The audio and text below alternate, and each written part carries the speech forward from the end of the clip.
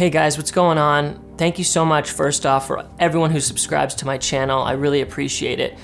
If you're interested in filmmaking, being creative, music, stuff like that, art, then this is the channel for you. I think this year I'm really going to be putting the pedal down to the floor and trying to be, you know, the most honest I can on this channel. Let's just talk quickly about, oh my gosh. Hey guys, what's going on? I wanted to make a YouTube video basically talking about creativity, filmmaking, music, etc. All the things that I love to dabble in. And I also want to talk about, you know, my struggles, my insecurities, and stuff like that as a filmmaker and as a creative. So that's basically what this video is going to be about. So I'm kind of going to be rambling on here, but this is more helpful for me to watch back and learn about myself. But let's talk about YouTube first and foremost. I think that YouTube and other places like YouTube, where you can create your own channel and put your own stuff out without anybody, you know, putting their hands on it and telling you what to do, you pretty much have free reign. I know that some people get canceled and stuff like that, but I think as far as it goes for filmmakers like me right now, you know, it's pretty safe, but knock on wood. But so far, I really believe that places like YouTube are gonna be the future for filmmakers, creatives, artists, musicians. It's a platform where you can put your own ideas out there. Now, when I look back on the base, almost 3 years now since I started this channel, I really was hoping to have at least, you know, 50,000 subscribers, but honestly, I don't think my content deserves that kind of viewership. A lot of videos I've made are basically self-amplifying videos, you know, me trying to pump myself up to something I'm not, me trying to be somebody else that I'm not, you know, making a video for all the wrong reasons. And then there's a few videos that I've had that have actually done fairly good on this channel. My GoPro video about how it changed the industry, that was an honest video and it's done really well. My how to make a commercial with any iPhone video, that's doing really well. So, and that video came from the heart, it was honest and it had some really great advice in it. So those are the types of videos that are doing well, the ones that have been honest about. And the other videos that aren't doing well are videos that just are lazy and full of just ballooned up versions of Sasha, and I just don't want to do that anymore. You know, moving forward, I'm 37 this year, which is hard to believe. Talk a little bit about my early life. Ever since I was a kid, me and my siblings, we'd make films and movies, and originally I thought I wanted to be an actor, and I was in theater and drama class and stuff like that, and I really loved performing. And I think that's why YouTube works so well for me, is I really do like being in front of the camera. But, you know, as I got into my teen years, I had to figure out how to make a living, and after high school, I did about a year of stand-up comedy. I thought I wanted to be a stand-up comic, and a whole year of trying to do stand-up comedy. I learned a lot, getting booed off stage, stuff like that, and I realized I didn't really want to be a stand-up comic anymore, but I still knew I loved to perform, and I thought, well, maybe I could get into film work. And I knew I didn't have the grades. I was a terrible student in high school. I knew I didn't have the grades to get into university or college, to a film program, so I went to a broadcast school for a year and a half in Detroit, Michigan, called Specs Howard School of Broadcast Arts. And basically they let anybody in. Great school, by the way.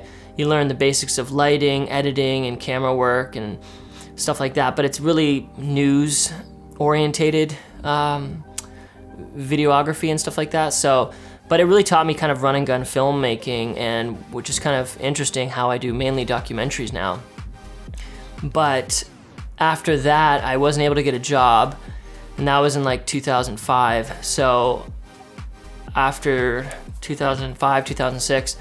I couldn't get a job in broadcast, so I joined a band because I was kind of a musician, and I played in a band called Mishu for about 5 years or so, a little longer than that, and that brought me up till about 2011, 2012, and you know, the band did fairly well. We got on some TV stuff like Much Music and on the radio a little bit, and we all thought we were going to be famous musicians, but that did not happen. And in about 2011, 2012, the band broke up, and I had to figure out what I was going to do for a living.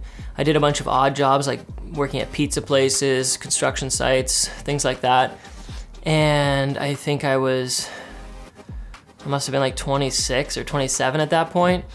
And I finally said, screw this. I quit those crappy jobs, saved up enough money. My parents lent me some money too to buy some camera equipment, and I started a videography company, and I gave the whole video thing another chance, and I actually started making money doing local commercials, and that's how I met some documentary filmmakers that were doing a film here in Windsor, and they let me on their film, and kind of the rest is history.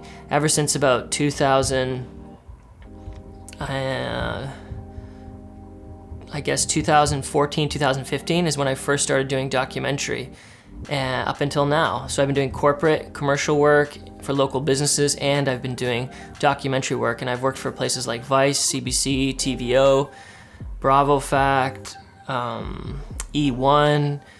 I got something coming out on Crave that I was one of the DPs for, so that's gonna be really exciting. And you know, even though I've done all this work with amazing broadcasters, I've had this life where I've really tried everything I've wanted to do. You know, I thought I wanted to be a comedian, so I tried that. I thought I wanted to be an actor, so I tried that. I thought I wanted to do, you know, videography and news. I tried that. I thought I wanted to be a musician. I tried that, and here I am back at making films and still being creative. But you know, I've kind of hit a roadblock in the last, I don't know, since COVID, I swear. Ever since the last 2 years, I just don't know. I feel like I've lost my way in terms of who I am and trusting in myself and the types of projects that I want to do. And it's a real hard balance knowing that if you're going to want to do the things that you want to do, you're going to have to take a hit financially at first, I believe, because you're probably not going to get paid right away. Some people are luckier than others and they get projects approved, but today's a different world, and it's a whole different, here in Canada at least, it's hard to get funding. There's a lot of different things going on, and basically I just don't see my future in broadcast. I see my future online, on the internet, and it's a little scary because I make all my money in broadcast essentially, and I can't see the future in that. I don't know in the next 5 or 10 years if that's really even going to be a thing. I mean, people don't watch the news like they used to. Everybody watches YouTube and things like that. So I just really want to start investing in that. And that was the whole reason why I started the YouTube channel, is because I wanted to start transitioning over to just doing things on YouTube. So, but I think my biggest problem is just being honest on camera. And the last almost 2 to 3 years of doing YouTube has been me basically setting up these lights, getting in front of the camera and trying different ideas. And, you know, I have to say, the best thing that's come from this 3-year process of being on YouTube is stripping of my ego and my struggles and my insecurities. It's being in front of the camera and talking about yourself and talking about the things that you do for a living, like film. It just has a way of wearing you down in a good way, I believe. And I think that my best work is yet to come on this channel, because I really do believe that maybe finding different ways of getting money, maybe from corporate sponsorships and stuff like that, to make the films that I want to make, the creative endeavors that I want to make, and putting them out on YouTube for less money and not going to the broadcasters. I think that might be more fulfilling for me creatively, and also I think I can make a living just doing that. I really believe if you want to do something, you should go out and try it. Now, it doesn't mean you're going to be successful. I think you should believe that you're going to be successful, but you know, I'm 37 and I've tried a lot of things and I've failed at a lot of things. And this documentary film work and corporate videography is the only thing that I've really succeeded at financially and creatively. And now being 37, I need to figure out not just to be successful financially and somewhat satisfied creatively. I need to be satisfied creatively fully, if that makes any sense. I don't know if I worded that right, but I just don't want to compromise for the wrong reasons. I want to do projects, and not in a selfish way. I want to do projects that engage my mind and my heart, like the things that I'm really curious about. These are the projects I want to make, and if I want to do that, the struggle is going to be how to monetize that.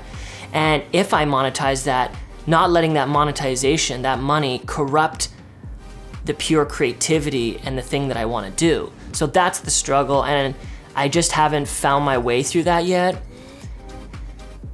You know, I'm married, I have 2 kids, I have a mortgage. I'm not strapped financially. We're good with our finances, but you know, I'm not rolling around in money and like Scrooge McDuck jumping into a big bank vault full of golden coins. I have a modest life. You know, I'll be candid with you guys. The most money I've ever made was just over $100,000, and I believe that was in 2019. Was my best year. When I made just over $100,000, and that was a big deal for me. You know, to make $100K as a documentary filmmaker for hire, as a DP, sound editor, drone guy, you know, and doing corporate commercial work, that was a big deal for me. I just got a notification, but yeah. I want to talk now quickly just about my insecurities and stuff like that, and my struggles. I'm sure you guys can relate. We're all human, but I think being real on this channel, it's not necessary for me to tell you guys everything about, you know, my struggles, but I think it's important for myself, and I think it's important for this channel. You know, if people want to subscribe to this channel, they want the real me. And for me to create good art, I have to do and share myself with you guys, the true self, and I want to do that starting from this video moving forward. Try to give you guys lighting tutorials, camera tutorials, editing tutorials, you know, documentary filmmaking tutorials, corporate video tutorials, life tutorials, creative tutorials, art tutorials. I want to just do videos that excite me and hopefully excite you guys too. So, but back to me being honest about my struggles as a human being. You know, I find myself, let's start with jealousy. I'm jealous of a lot of people. I look at filmmakers like, on YouTube, like Mark Bone, incredible documentary filmmaker, started YouTube a year before me, and you know, he's got over 200,000 subscribers, and I'm super jealous of that. I'm jealous of the fact that he gets to make the films that he wants to make. I'm jealous of the fact that he does the YouTube videos that he wants to do. And you know, and it's not just Mark Bone, it's a bunch of other YouTubers or filmmakers and stuff like that. I'm just jealous of them. I'm jealous.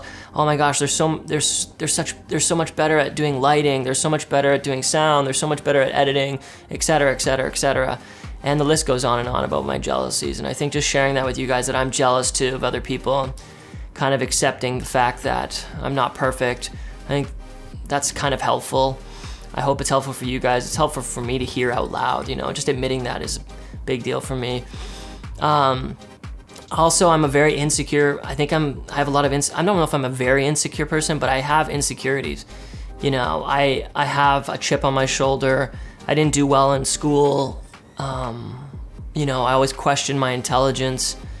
You know, am I not smart enough to work with these people or on this project? And in my office here, I have posters of films that I've been a part of, and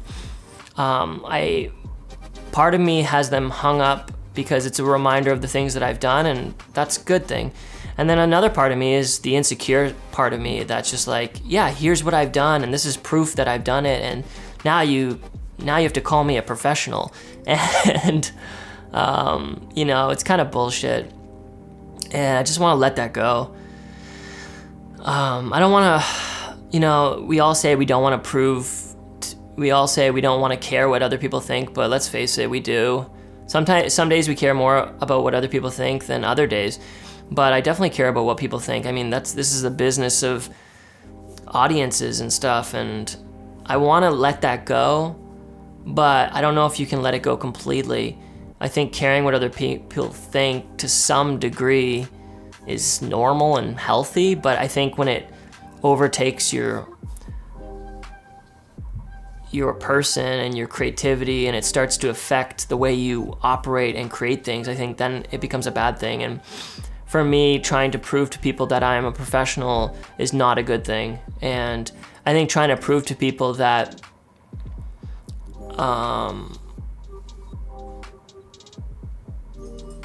you know, here's my film and I really believe in it, come take a look at it, like standing beside my work and saying this is good and you should watch it. I don't think there's anything wrong with that kind of pride.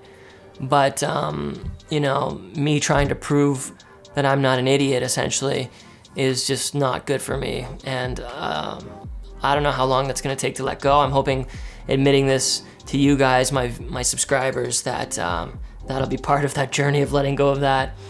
But lastly, I kind of want to talk about me as a filmmaker.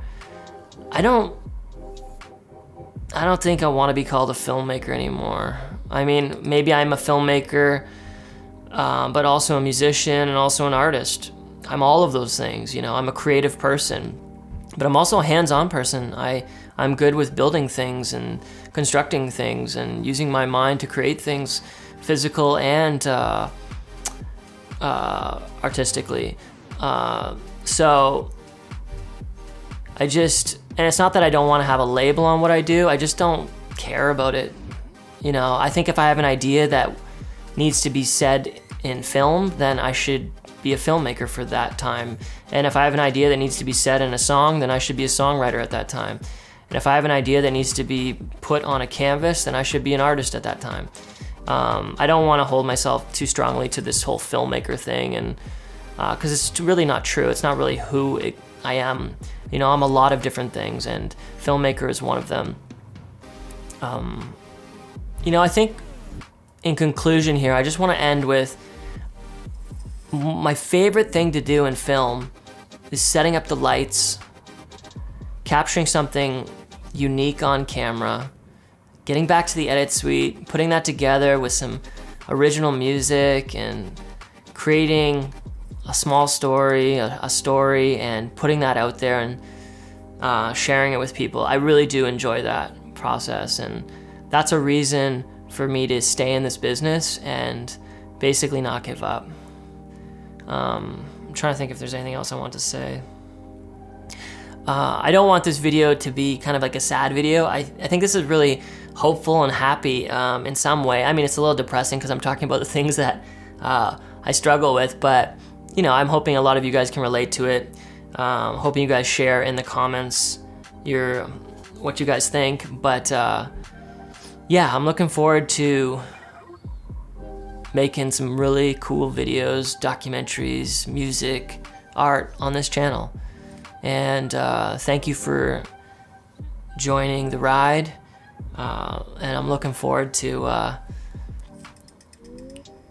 creating and sharing that with you guys.